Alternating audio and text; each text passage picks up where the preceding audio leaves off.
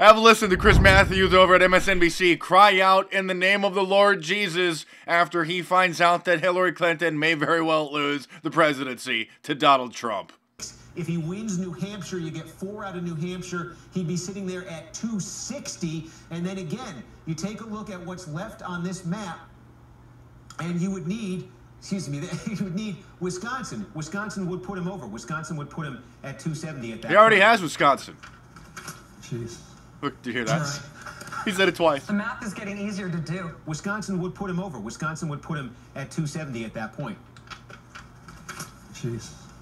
All right. Jeez. All right.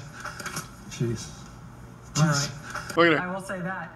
He's like cynical. Katie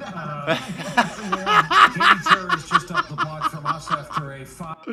Other news agencies have already called Wisconsin for Donald Trump. MSNBC is in total denial.